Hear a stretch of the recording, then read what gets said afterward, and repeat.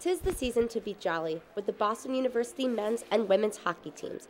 On December 8th, the Terriers hosted Skate with the Terriers, an open skating event they host every year around the holidays for loyal supporters of the two teams. It gives families the chance to meet the Terriers, and the kids get the chance to meet the men and women behind the helmets. Everybody gets to skate. I think the young kids get to get a little closer to some of the people they look up to. So it's all in all just a fun day to celebrate the holidays. Student athletes at Boston University fulfill community service and outreach hours, completing over 4,500 hours last year.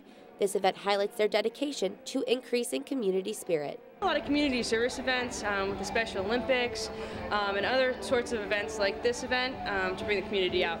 This event not only allows the Terrier fans to spend quality time with their favorite players and coaches, but it also allows the teams to meet the fans that keep them going. And this is just another one to give back to the fans and the supporters of the program.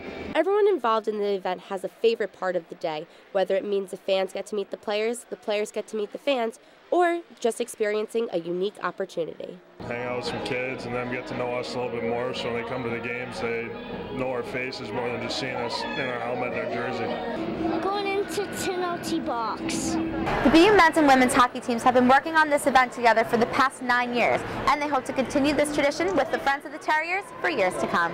In Boston for BUTV, I'm Martinolich.